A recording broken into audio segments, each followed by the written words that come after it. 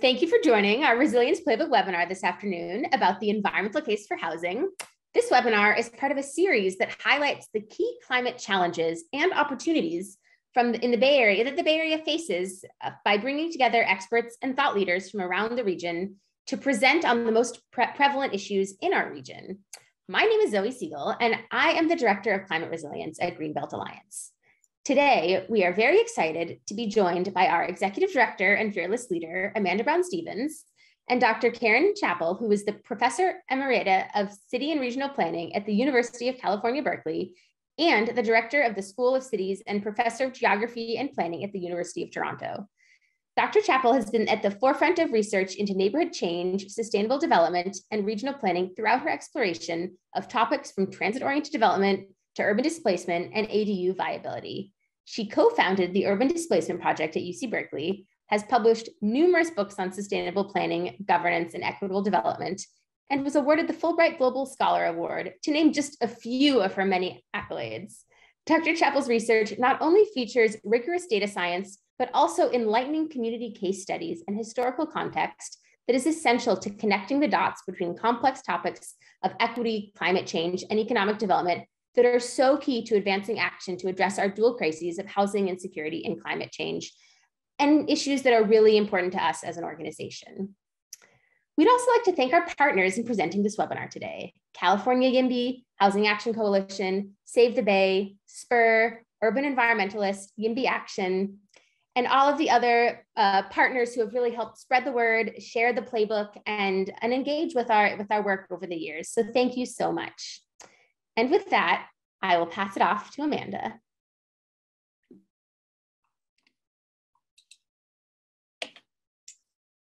Thanks so much, Zoe. And I'm really excited to be here talking with Karen Chapple and with all of you.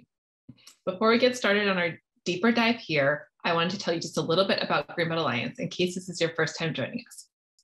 Greenbelt Alliance is an environmental nonprofit organization based here in the San Francisco Bay Area. And our mission is to educate, advocate, and collaborate to make the Bay Area's lands and communities more resilient to a changing climate. We do this by leveraging our expertise in land use policy advocacy and regional collaboration. And we publish original research and create tools that guide local planners and advocates on climate adaptation issues. In that vein, and to drive powerful local advocacy, we recently developed the Resilience Playbook. Hopefully many of you are already familiar with this, but I just wanted to give you a quick overview because it really is a great way to introduction to our comprehensive and holistic view of regional resilience. The playbook brings together a collection of curated strategies, resources, and toolkits from around the region to support local decision-making community leaders as they look to accelerate climate resilience around and the region's adaptation to climate risks. The policies connect nature and resilience. They leverage our natural and working lands as defense mechanisms to absorb floodwaters, sequester carbon, protect water supply, and provide buffers to wildfires. Along with that, we address critical issues of housing justice, a just transition away from fossil fuels toward green jobs, and environmental justice in order to ensure the outcomes of these policies prioritize the resilience of our most vulnerable communities. We hope this can be a great tool for practitioners and advocates engaging in local planning efforts like the Housing Elements updates. Housing Elements are a community's blueprint for where to grow, and they're all being updated. Every community in the Bay Area is updating that this year. So with this quick plug for checking out our Resilience Playbook, which provides that holistic view of how we build resilience, I want to turn now to the topic at hand and dive a bit more into the housing climate connection. This is one of my favorite topics, and I think one of the most interesting topics we tackle here at Greenbelt Alliance. We're fortunate to live in a region with a strong level of environmental awareness. We have lots of amazing community activists in the environment, in climate, working on a myriad of issues.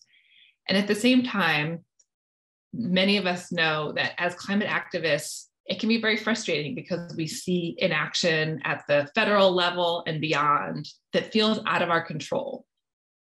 Fortunately, one of the exciting things about our work is that we have significant and meaningful action we can take at the local level actively participating to become more resilient to climate change, to reduce our climate impact, and to be more inclusive as a region. Seems like a triple win, right? All we have to do is build more homes right here in our own neighborhoods, towns, and cities. So as we approach regional growth from a holistic lens, to us, this really feels like a natural connection. To protect the environment, we need to build more homes in cities.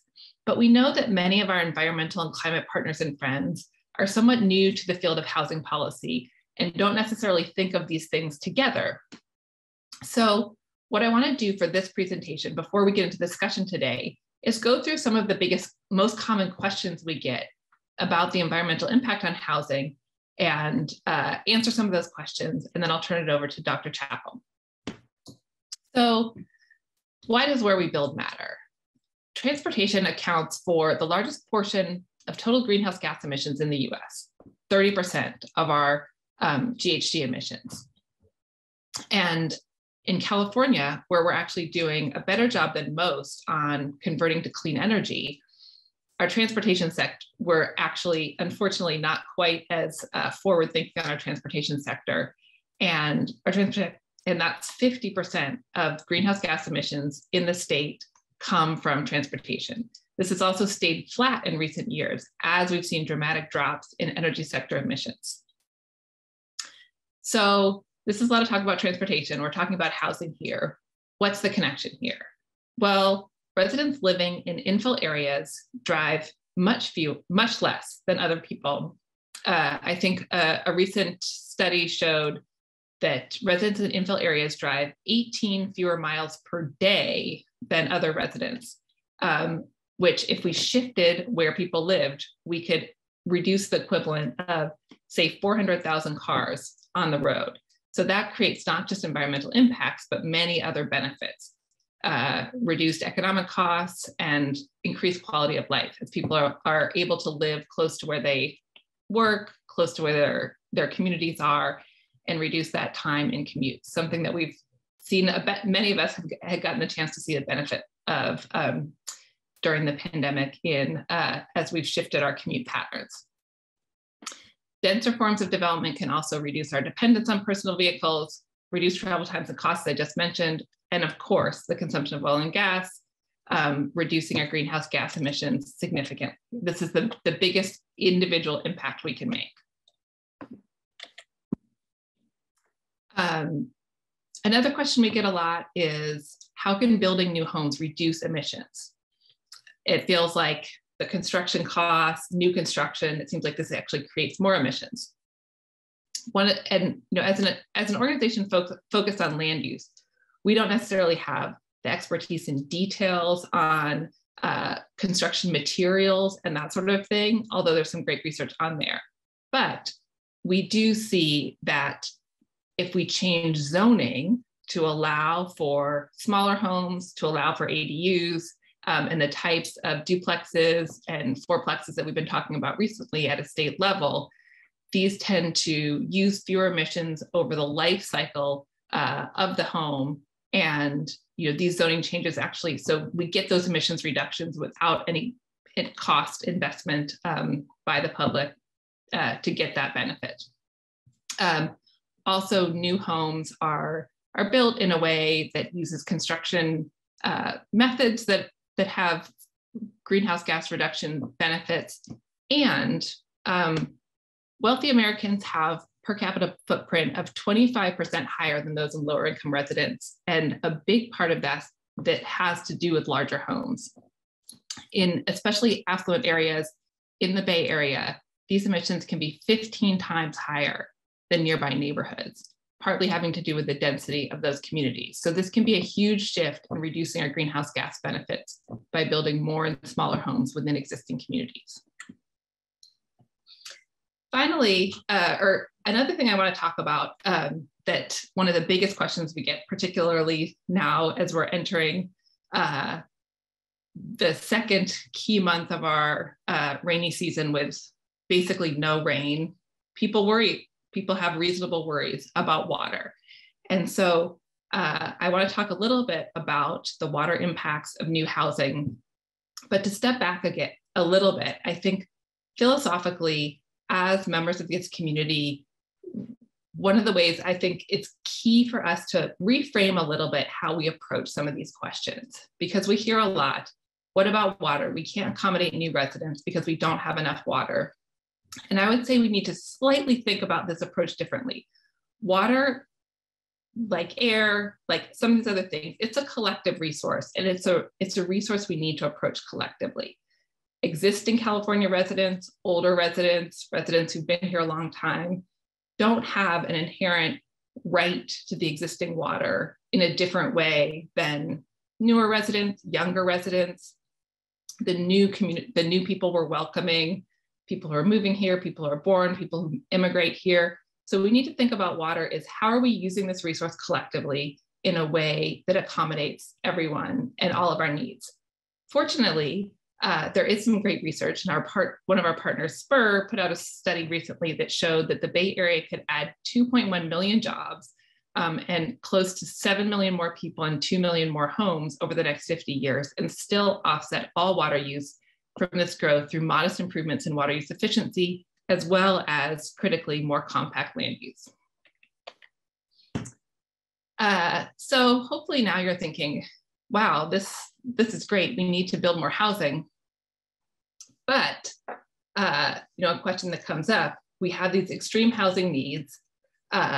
Wouldn't it be easier to just plan new developments outside of our cities without having to bother and get in the way of existing residents?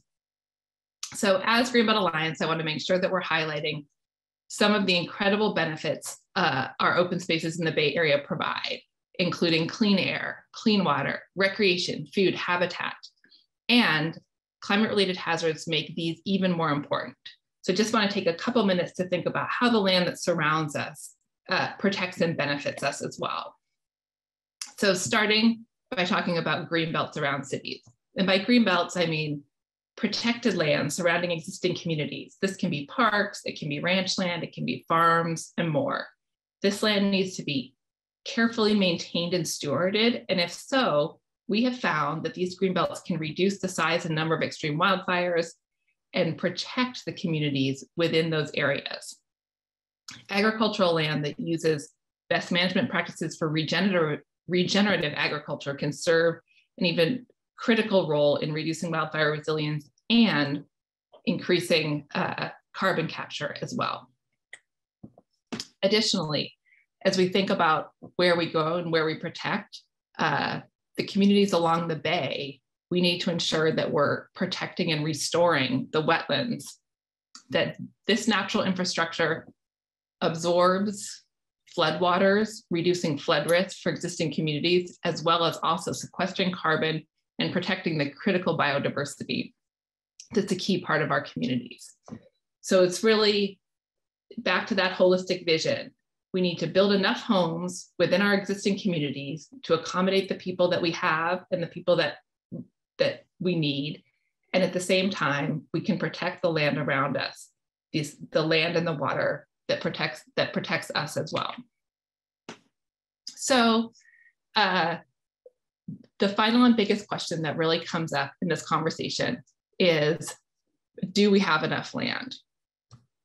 And again, fortunately, we've seen that if all of our available infill parcels, for example, if all of our available infill parcels in California were developed to their potential, we could have over 4 million existing housing units, which is more than enough to accommodate the growth that's planned or estimated over the next number of years. And this would spare over 350,000 acres of undeveloped greenfield.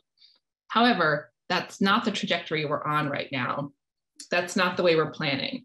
So we need to really shift how we think about growth to get onto that plan. And this is really getting into the topic that we're talking about today. We're in an inflection point, and we need to really choose as a society.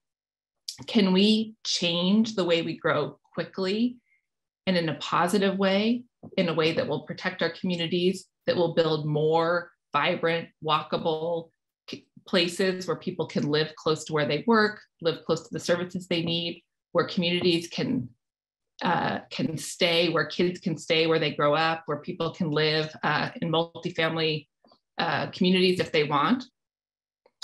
Or are we going to delay until we have nothing but more catastrophic paths along our way? Like I've talked here about housing policy as climate policy, but I just want to touch on for a moment that housing policy and increasing the number of homes also helps us address our other most critical issue in the Bay Area, which is that currently we don't have enough housing. And if we don't change the way we approach building homes, we're already starting to see those dire consequences of inaction in the extreme increases in homelessness we've seen in our region and in the many friends, family members, colleagues, and others that have moved away.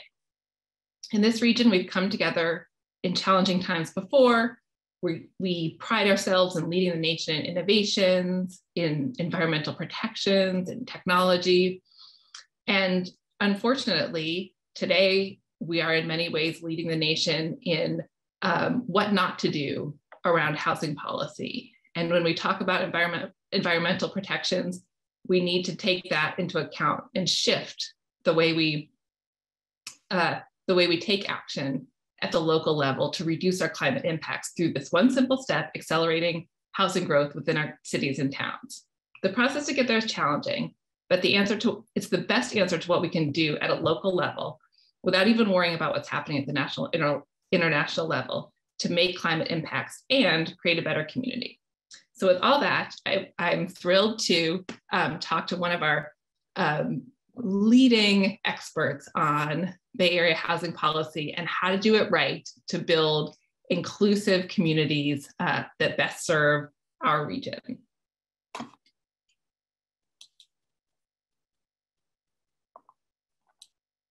Great. Thank you so much for the introduction. I loved your presentation too. Thank you for inviting me today. It was really fun. It was sort of brought me back to get an invitation from Greenbelt because I started working with Greenbelt in 2006. Great to see the work continue under Amanda. And I was very excited to dig into the Resilience Playbook, and I have all these ideas for tools I want to add to it. So maybe we can talk later about that. So when Amanda and the Greenbelt staff asked me to come, they asked me to talk about our reports that we did for Next 10. So our first report in 2017 was Right Type, Right Place. And our second report was just in 2021, Rebuilding for a Resilient Recovery. So Next 10 had asked us to produce Right Type in order to make the case about the cost of sprawl and the benefits of infill. Lots and lots of academic studies had looked at the cost of sprawl before, but there really wasn't much on how infill could solve the problem, comparing directly the cost of sprawl to the costs of infill. So that was that report, which I'll talk about briefly in a second. And then a few years later, we were talking about updating the report, and the fires in California were picking up at the time, and it became clear that we should be linking the fires in the wildland-urban interface, the WUI, to the case for infill development. So that was that report. And to produce this report, we had lots and lots of advice with our partners at the Nature Conservancy, particularly about how to think about Greenbelt. And we also had Sadie Wilson, who's now a Greenbelt staffer, and many other terrific Berkeley students working with us. So in Right Type, Right Place, what we did is a simple model of what would happen if we put all future growth in California into infill locations. And this is how we defined infill locations. Anything in the purple ended up being an infill location. So it had to be transit accessible. And then we put a 3-mile buffer around transit. Some definitions of infill are much tighter, just say it's all just the area right around the station. We felt like it counts for infill as infill development if you had to, bike to the transit station or long walk, or even hop in your car and park in the park and ride lot. That should still count as infill development. So these were the areas in the Bay Area, and we were looking all across California, but in the Bay Area, this is the area that we looked at placing all the infill development. And it's doable. We could build solely on infill in California. And then we looked at the costs, and sorry, these numbers are hard to read, but you can get a sense of a couple of the major impacts. The biggest bang for the buck was, of course, in greenhouse gas emissions reduction, where with infill housing, the column in green, you could save 1.79 million metric tons per annually. So you would get some great climate impacts from infill development. And then we looked at, economic growth, and we looked at utilities and transportation costs and a few other things. So you get a bump up in economic growth. Actually, it has a positive economic impact to build more infill and less sprawl. And you get a savings in terms of how much you pay on your utility bills and your transportation costs. So these were not huge impacts. They're small, but everything's in the right direction. And this was an extremely conservative picture. We didn't talk about the costs of public infrastructure, of sewers and roads, and the savings you would get from building where there's existing sewers and roads. We didn't talk about water costs. We didn't account for reusing buildings, and presumably a lot of infill development could come from just reutilizing our existing structures. And this is something we're learning right now in the missing middle debate, because we're seeing that you can actually produce affordable missing middle if you reuse single family homes and subdivide them into duplexes, triplexes, fourplexes. And so reusing material would be another huge savings. And there's also cost savings and sustainability benefits from material use. So if we're building infill, in the end, we're just using a lot less concrete. And there's some super interesting work coming out about that, which I can point you to if you're interested. So fast forward to our most recent work on wildfires in California. So we know about the risk to Californians who are living in the WUI, and this 11 million number is something that you'll see in a lot of the media reports. We looked in our study about how many homes were specifically in high and very high fire risk areas. We found about 1.5 million homes there. Then we calculated how much it would cost to replace them. Turns out it would be about over $600 billion just to replace these homes. So this is a very, very expensive proposition. And the question of who pays for that replacement is a real key one for California policymakers. Is it the insurance companies that will pay when these homes burn down? Is it the homeowners, or is it the taxpayers of California that will end up paying? And that's what we don't quite know yet. And there's a big debate coming out about this. And then we looked at where new housing is occurring. Most is actually occurring right now in the WUI. The majority of new construction is in the WUI. We have currently zoning that allows for over 500,000 new units on top of the 1.5 million existing in the WUI. And this is a big concern because when our housing elements are calling for a lot more housing to be built, our zoning is telling the market, go build in the WUI, and that's a big problem. There's also a human cost, and one of the things we did, the students did in our study, is look at where people end up after fire. And there's an interesting story here, and we use the Paradise 2018 fire here as the example. So at first blush, what might jump out to you is that after the Paradise fire, the residents of Paradise dispersed across the country, went everywhere, all over. Yet, if you really think about what this map is saying, that big circle is right there in Butte County. The vast majority of residents stayed in Butte County, went to Chico, or tried to return to Paradise.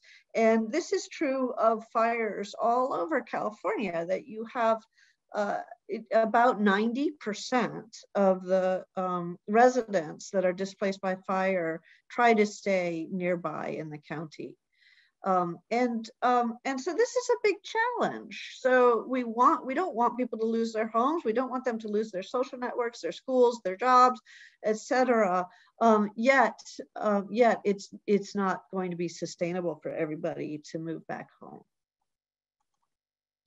So in the big picture, wildfires in California are a big deal in terms of emissions. And this is from the Next 10 Green Innovation Index. They do this every year. Obviously transportation is the biggest emitter in California. And Amanda already talked about how this is related to our commuting patterns in part.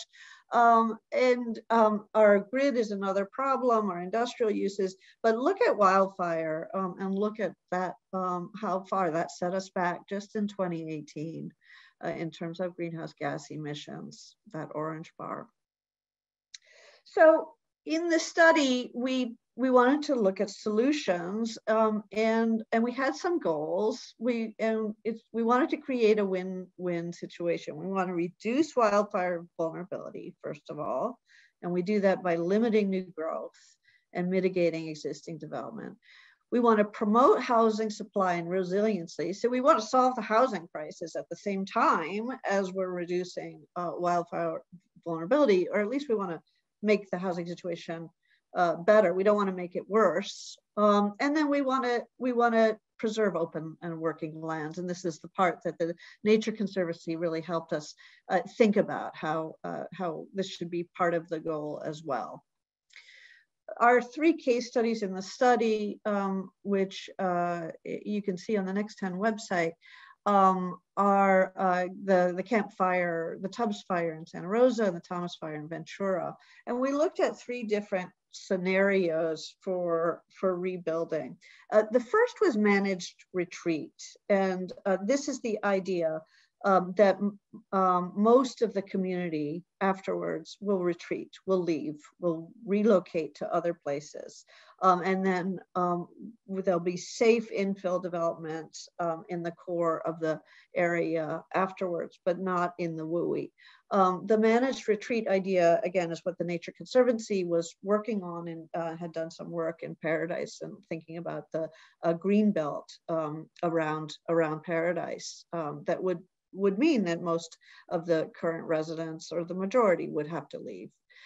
The second alternative that the class, our students, came up with was resilience nodes. And I thought this was super interesting and super creative and really should be looked at closely by policymakers in California. And this was the idea that you could rebuild in some of these high-risk areas, but you could make these rebuilt areas much more resilient, and you would do it by putting green belts around little urban villages, and you would do it by having walkable, dense nodes in the middle of some of the high-risk areas.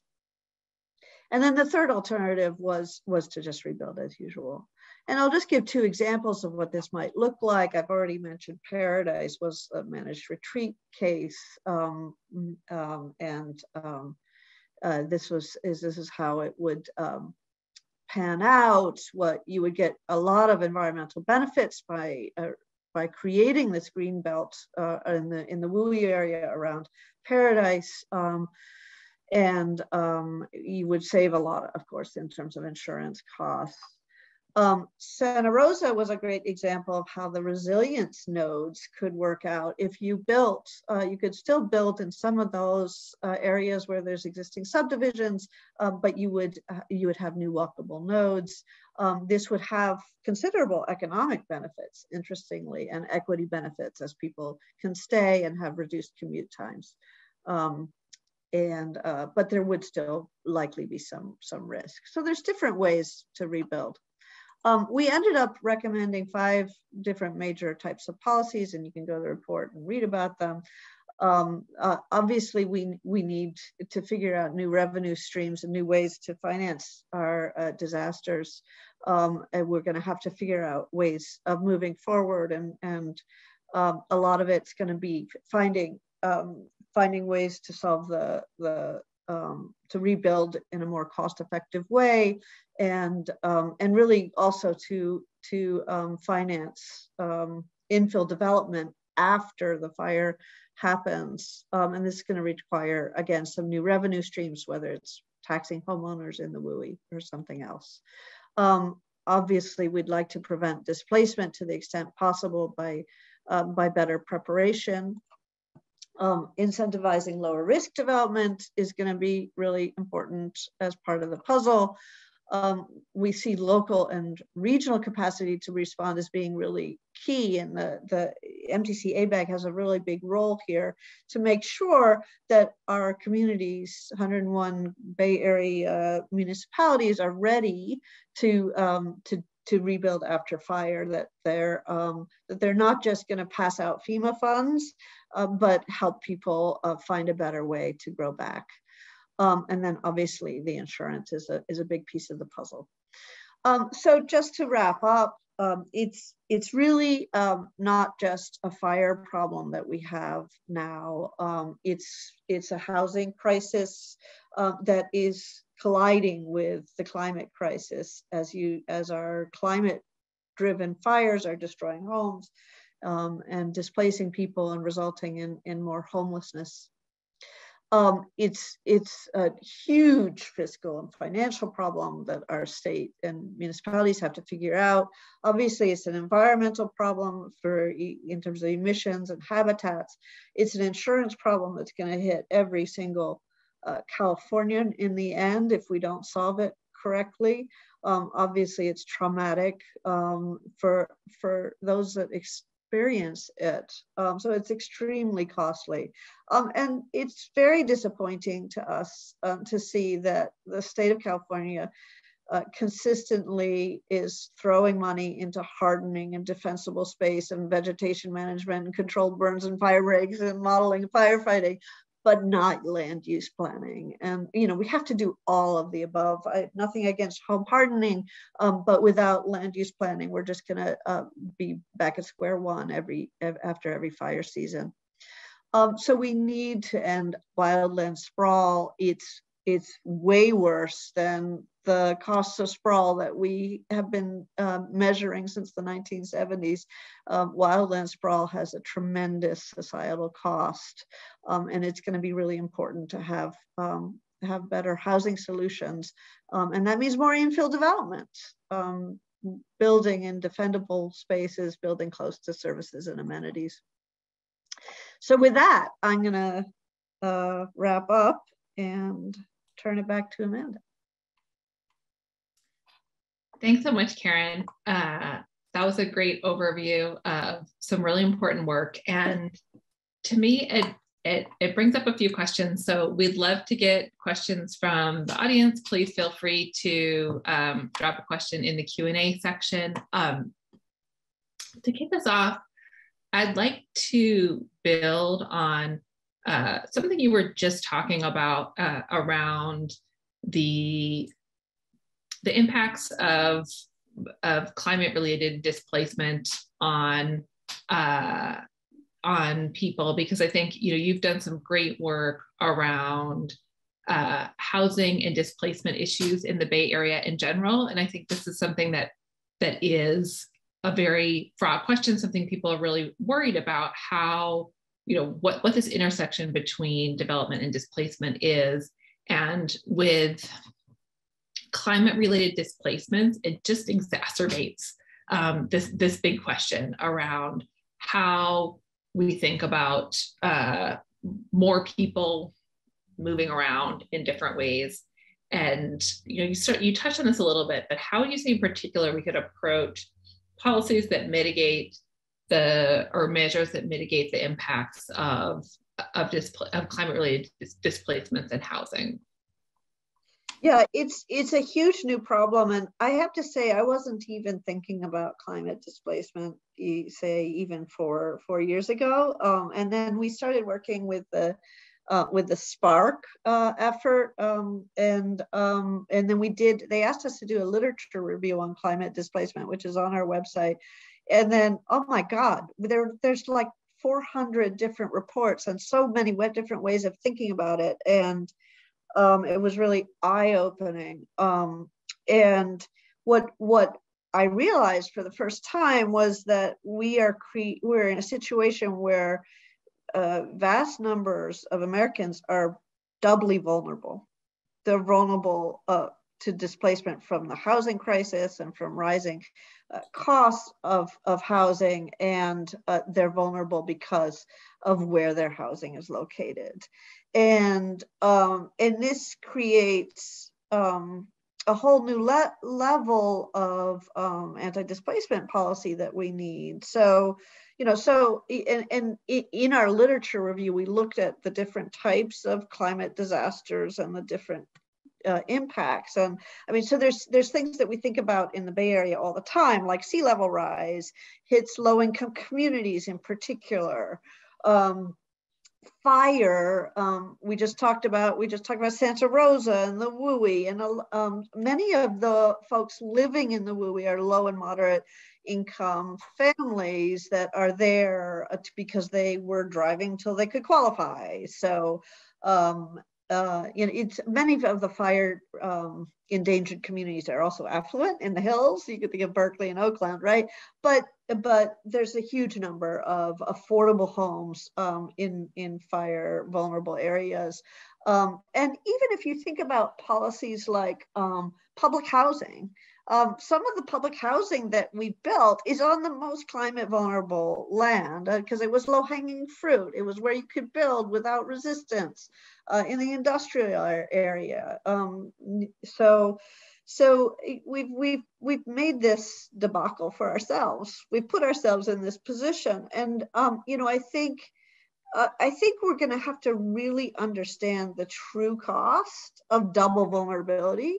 And I mean, I've often wanted to do a study. I've never gotten a chance to do this study, but my dream study, if there are any funders out there, my dream study is of the cost of displacement, because we haven't really had a chance. There's a great Urban Institute study which looks at the cost of segregation and shows in terms of schools and opportunity and so forth what those long-term costs are. But the cost of displacement, I would argue, in terms of interrupted life courses, in terms of interrupted schooling for kids, you know, are very, very high. We've seen it. We looked at urban renewal. Folks have looked at urban renewal, and 1 million households, you know, were displaced by urban renewal, another 1 million by the Interstate Highway Act. And those, you know, some of those stories have been documented, but I don't think we have a good sense of the cost of displacement. So we have to do that first, and then we have to look at the cost of climate displacement together with it, and thinking about, again, just like we were with the fire work, thinking about the societal cost, thinking about what California taxpayers are going to pay, because that's what it really comes down to. We are all going to pay through our taxes for the fire disaster that we are in. So keeping on this theme of the challenges, I think particularly in, you know, residents that are most vulnerable, we know that in planning, you know, equity really needs to be at the forefront and often is not. And at the same time, I think one initial way that even well-meaning cities and planners and others think about how do we get more voices involved, get more people involved, ending up with these very long, drawn-out planning processes whereas when we're thinking about the type of action we need to move more quickly in both building more homes, in putting in legislation that protects and policies, and how are we protecting and not building these areas. So it feels like, and I think I often grapple with this question of a sense of urgency and a challenge in how are we ensuring that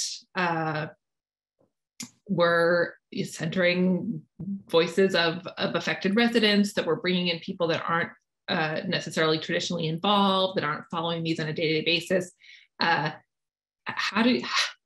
What are some ideas for how we can, do planning better in a way that actually gets us to where we need to go faster and more equitably? So you always ask the easy question. So yeah, this is just, it's so hard, and it's, we're all feeling it, mostly because our kids have really been telling us we need to act, and we're sort of realizing, boy, we thought we had the luxury of time, and we didn't. I mean, we've been working on these things for 20 years, and look where we are. We're, the first report on the importance of infill housing was, John Landis in 1996. That's 25 years ago. And we still haven't built much infill housing at all. So it's really crazy. So, I was really struck in terms of time frame. The biggest lesson for me was when we were doing the Santa Rosa study, and I went up with some students. We volunteered because, as it happened, we were studying the 2017 Tubbs fire in Santa Rosa, but the class was 2020. Am I getting my years right? 2020, yeah. And in the fall, and the fires resumed in Santa Rosa. So we went up and saw how they were responding. And boy, they were fast. They were taking action, and it was impressive. And we talked to the planning director, and everybody was, all their resources were marshaled, and they got the emergency centers up and going. They were rolling out FEMA money, and it was so fast and efficient. And yet you couldn't help but wonder, what if Santa Rosa had a plan in place right then for infill housing? Like, what if they had thought long-term and short-term at the same time? And couldn't they have then had a more equitable kind of response? Because in many ways, when we act quickly to respond to fire, we may be acting in the most inequitable way. It's the richest homeowners that need the most resources to protect their homes. You fight a McMansion fire takes a lot more resources than fighting a mobile home fire, right?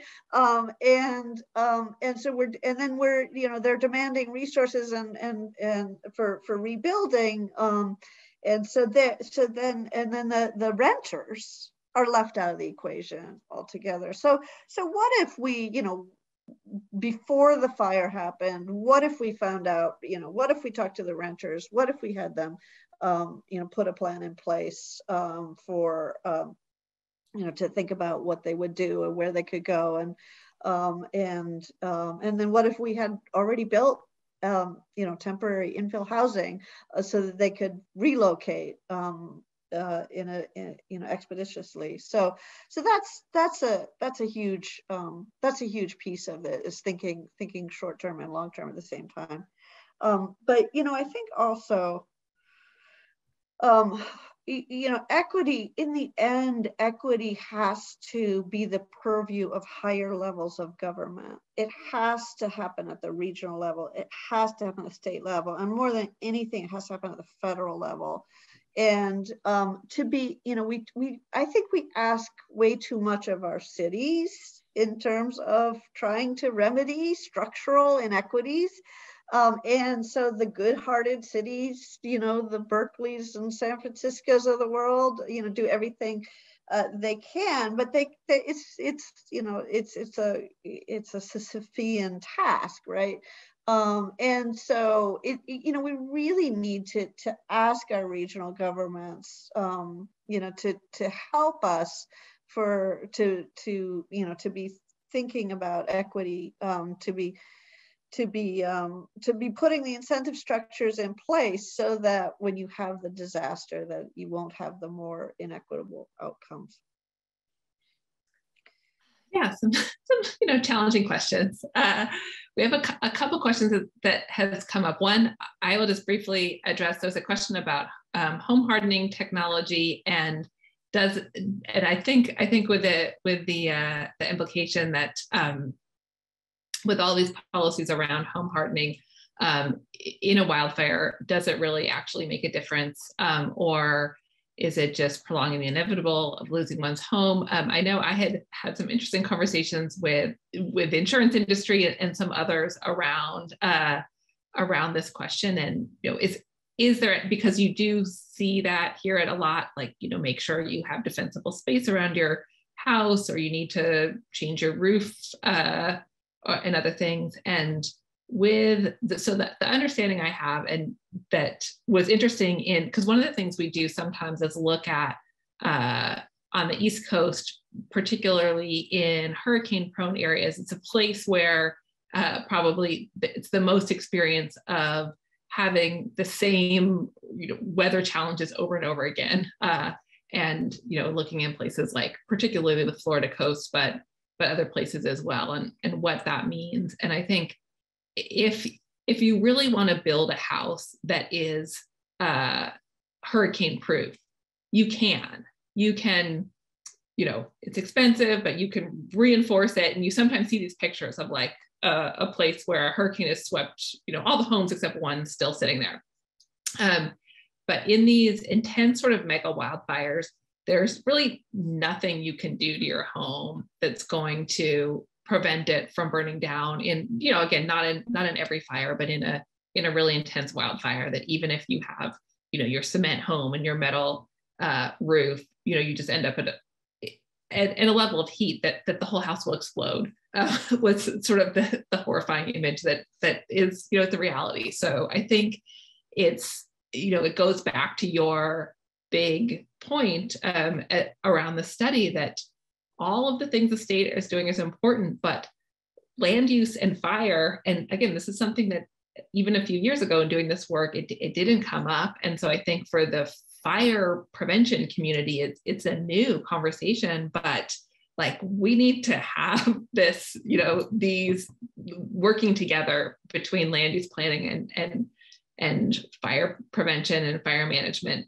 much more intensely, to ensure that we are, as much as possible, reducing the risks, reducing the number of homes that are vulnerable, so our resources can be focused where they need to focus, and we can make these investments in protecting areas and then building enough homes in those areas so more people are protected. It's like, so I think we have a few minutes left, so I wanted to kind of sneak in one, you know, a couple more questions, getting to kind of the bigger, like stepping away from just wildfire necessarily, but really getting into some of these questions about housing and building homes. And, you know, I appreciated the kind of your framing around what it means to build infill development, and it's not just close to, you know, it's not just right at the BART station or something, but we really do need to like think more comprehensively about what's the right place to build housing, and then also how we incentivize that. So we know we need to build housing of all income levels and more affordable housing, particularly near transit. So do you have thoughts on recommendations for policies and programs, perhaps an affordable housing overlay? If you could talk a little bit about that, which we were just chatting about that right before. And I think it's a very interesting policy. We'd love to hear your thoughts on. Yeah, I think, you know, we don't have that many tools at our disposal, and we have to be a little bit more practical. And so just to get to your first point about the how you define infill and how you define transit access. And, you know, we've really limited ourselves in a lot of legislation by saying you have to be within half mile of high frequency transit. And, you know, when, you know, there could be, there's many different ways to get to transit, and land costs are super high in these transit rich areas. So you go a little bit further away from transit, you can build many more houses, affordable houses. So, and then an affordable housing overlay is a zoning tool. It's not heavily, it hasn't been heavily utilized. It hasn't been studied yet. That's what we were talking about that before, that we couldn't find an evaluation. We looked for one recently, but the idea is of using, I mean, zoning right now is conferring windfall profits on people who own land, and this is something. This is a huge problem in terms of inequalities in the Bay Area, and it's only getting worse as we upzone. We want to upzone. We want more density. We upzone, and then we don't cost it out properly. So we give away lots of side benefits to people that happen to live nearby the higher density, nearby the transit. They're all getting windfalls. Anybody who's a homeowner in most Bay Area communities has gotten a huge windfall. So we need to use that zoning much more effectively to recapture some of that windfall for the public good. And I think the affordable housing overlay, which would simply say, you know, you have to say, there's different examples, but there's, you know, you could say for every 1,000 foot, we'll let you build 1,000 foot more density if you build an 1,000 square foot of affordable units. And this is something Seattle has a policy like that. It's not quite an overlay, but they have a bonus for affordability. San Diego has a pilot program in this vein too. So, you know, making those, building those incentives in, you know, saying never giving away density, but making sure that every bit of density that cities give to landowners comes with more affordability. And that's what the type of overlay policy could get us, or a density bonus for that matter. Mm-hmm. So we're getting close to the end, and I don't want to let people get on with their day, but I feel like we have a good last question here from someone who's in San Diego, who says, how do we get buy-in for infill? I've seen signs in my area that are against ADUs, and people seem to be against affordable housing developments in general. How do we change the public's hearts and minds? Yeah, this is the $1 million question, right? And everybody is struggling with it right now. I'm working myself on doing a series of explainer videos. I'm having my class. Each group has to do an explainer video to stop NIMBYs.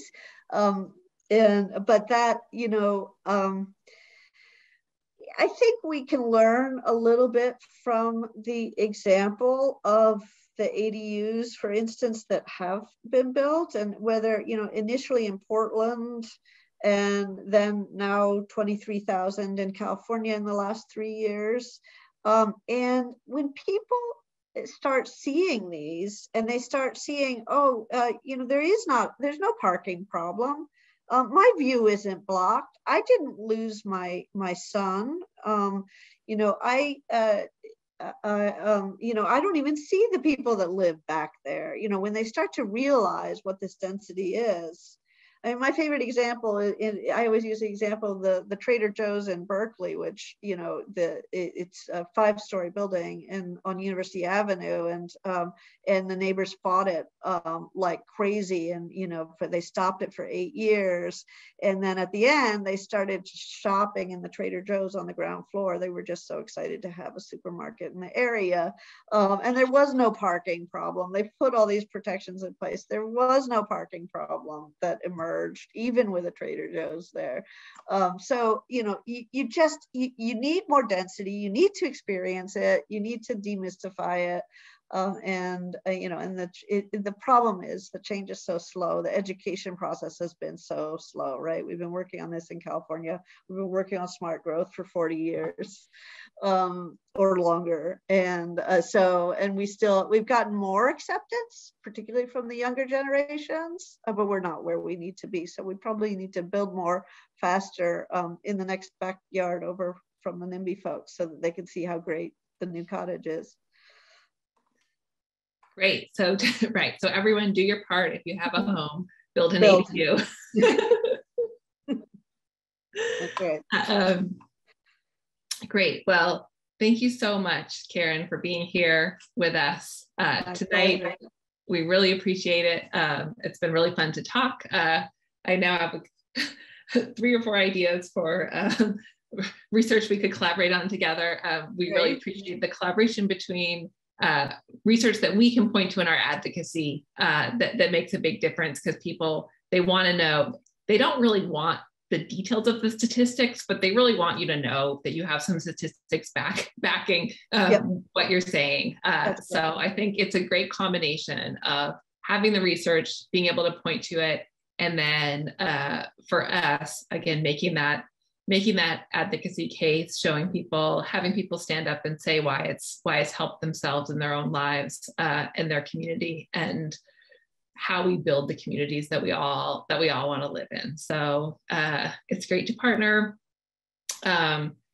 Just a few little housekeeping questions here as well. Our Resilience Playbook webinar series, of which this is the first one, will continue next week, same time. We'll be discussing the housing elements update process with Mayor of Berkeley, Jesse Aragon, and Aaron Eckhouse from California YIMBY. That's going to be a really good one. And as I mentioned, all communities in the Bay Area are updating their housing elements this year, so it's relevant for everyone. Right after we close this webinar, you'll see a feedback survey pop up. Please take that very quick survey. Your input's very helpful for us. And finally, the work we do to protect the Bay Area's natural and working lands while also creating thriving communities is made possible